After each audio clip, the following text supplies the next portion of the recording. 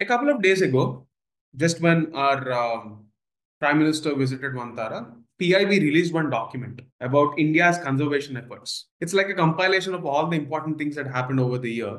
And in the entire document, this is the most important thing that you need to know. For the first time ever, see, whenever you have this keyword, first ever, is with respect to our conservation effort, it becomes extremely important. First ever satellite tagging of a gangetic dolphin. Why is this significant? Why should we care? Okay, what's the context? There is a place, or rather, I would say there is a river called Kulsi River, which is a tributary of Brahmaputra. You would see that in the border between, I mean, this is the basin, complete basin, Assam, basically in Assam. So, catchment area from Meghalaya area and Assam area, in this place, you would see this Kulsi River. Gangetic dolphins were found here. And the first ever satellite tagging of these dolphins was done here. What does this satellite tagging mean? You basically see, if you observe a gangetic dolphin, after a point of time, you don't know if we are looking at the same dolphin or not. And this fact is very important because you would not know how many members of that species are there in that particular area. There's a danger that you might be double counting. What if you use a satellite image and lock? Okay, I am tracking the organism right now. Basically, you're invading their privacy. That's a different thing. Anyway, coming back. This is important for conservation efforts. What are the funding, funding agencies here? Obviously, the ministry. Then you have CAMPA and Wildlife Institute of India with Assam Forest Department. So every possible stakeholder is there. Okay. What are the purposes? Seasonal movements, migration patterns, habitat, etc. Basically, your dolphins are under surveillance now, not just humans. So what are the features that you need to focus on? Am I expecting you to remember this name, scientific name? No. Important fact is the special trait of echolocation. They're nearly blind. They depend on sound and the echoes that are produced to move, just like bats. Where do you find them? Ganga, Brahmaputra, Meghna, Annapoli, and Sangu river systems. You just don't restrict them to Assam only. Animals don't have political boundaries. They have climatic boundaries, geographical boundaries. So they have land-based restrictions, not political restrictions. So you find them in India, Bangladesh, Nepal. They don't need visa from one place to another place to travel. So, right, just be logical in your approach. Conservation status, it's not important to remember whether it is endangered, critically endangered, etc. If it is critically endangered, you can remember, but this is not. Okay. And the important fact is it is India's aquatic animal and it is declared that way in 2009. Apart from this, you need to know the various types of dolphins across the world. And I'm giving certain facts, not very important per se, but you need to know that the freshwater dolphin in India, the gangetic dolphin, is not the only kind in the world. There are other kinds also. These are the ones.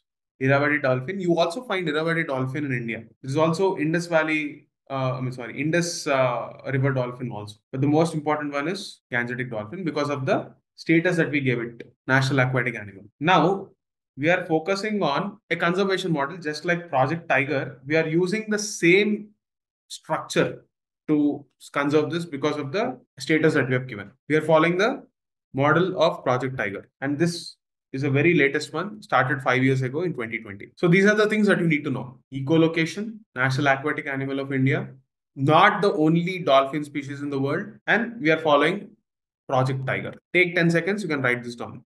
Recently, as in from the past 3-4 years, there's a debate on developing Andaman and Nicobar Islands as a strategic hub, both for our security purposes or trade purposes. But this is closer to equator. And when you are close to equator, it's obvious that the biodiversity will be very high. When that is the case, do you have enough environmental impact assessment and other social audits in place to ensure that the local population as well as the flora and fauna are not disturbed? It is in this context you need to know some endangered species of the Nicobar Islands. Again, here I'm not expecting you to remember every name, etc. But if you have to guess intelligently and smartly, at least you need to be in a position to recognize. So whatever you get from the Hindu, if you just recognize them, they are not going to be like a random bouncer or a surprise. And that is the reason I'm asking all this. You may or may not have this information in other materials, but it is immaterial if you can't remember it. I'm not expecting you to remember every detail. You need to have a certain logic. We will focus on those logics in our class. That's why it is important to focus and listen to what we are discussing. Okay. In this entire thing, the most important trend that you need to focus is Nicobar Islands have something very unique. A lot of species are endemic to that region, meaning if they're disappearing from Nicobar, they practically vanish from entire face of the earth. That's the danger. There is no replacement for the threats that they're facing. Like if they're washed out from this region, you can't have them again. And they have a very specific ecological role. No amount of efforts or science can replace a nature-based solution. So it is important to understand this. Okay. And there are a lot of untouched tribes, Jarwa, Onge. If these indigenous tribes face a threat of existence, again, it's a humanitarian crisis. Now, see, UPSC is obviously not going to ask you, is Nicobar megapod endemic to that area or not? If it is asking, it's a direct no-brainer because the name itself says that it is a endemic species. So you don't have to remember Nicobar tree shrew, Nicobar serpent, Nicobari pig. All these are not important. The names are not important. But what do they do? Like, why is it considered to be so special? Now, this megapod, if you disturb the nesting places of this bird, they will just abandon it. And that is a threat to their existence. And then you have tree shrew. Okay. These are related to primates. What are primates, etc.? We'll be discussing that in the class today as well. That is one more point. And Nicobar serpent eagle. This is a kind of an eagle. Again, this is endemic to Nicobar, smallest eagle ever known. That's the point you need to know. Nicobari pig is important for the local communities.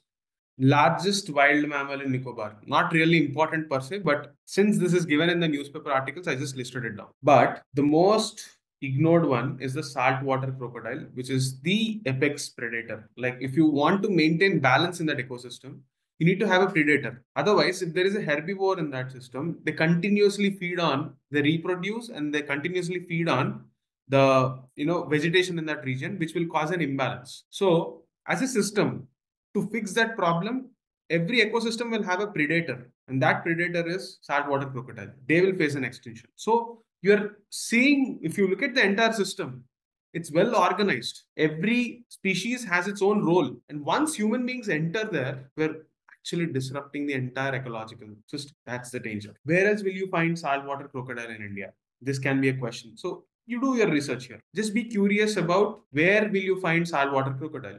I can give you the answer, but if you are curious and if you search for it, it is going to stick in your mind. Just note this task down. Then you have the Omuras whale. You don't have data on this actually, but this whale is sighted only in this region. Despite the lack of data on this, instead of trying to study more about this, we are going ahead with the project without a proper environmental impact assessment. That can also be a question. Next up, in Odisha, you will see some black tigers, famous black tigers. And state government, because this is a rare thing, they're trying to create a safari and raise some revenue there. That's the context.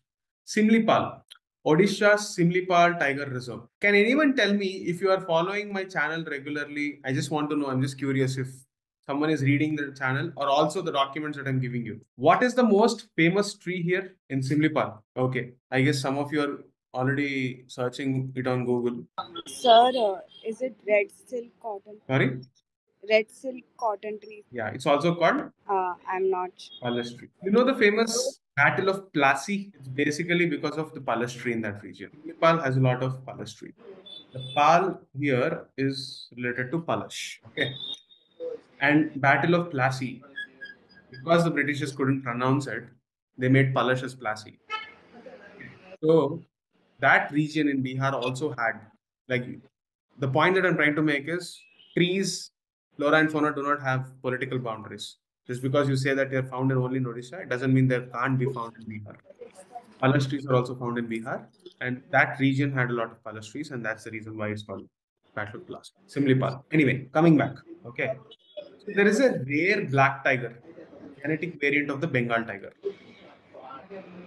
Okay. So why is this black tiger found, or what is the reason behind it? There's a mechanism called melanism. Melanin is produced and this will make the skin darker. It's present even in human beings. Pseudomelanism is where tiger stripes are denser and more interspersed, making the tiger appear darker but not fully black. There is a gene, specific gene. I don't think UPSC will expect you to remember this, but just in case, this specific gene is affecting the coat pattern only. And that's the reason it is called pseudomelanism. They are not actually melanistic tigers, what you find in Odisha. Some yellow part is also retained by these tigers. And since these are rare, Odisha government is planning a safari. What are the mistakes that most people do? They think that Simlipal is a home for melanistic leopards.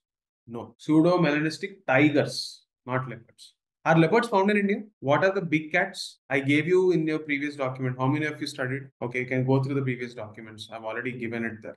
There is one ant which is moving around using polarized moonlight. Now, why are we studying all this random stuff? You might be wondering. Because UPSC has a tendency to ask questions on behavioral patterns.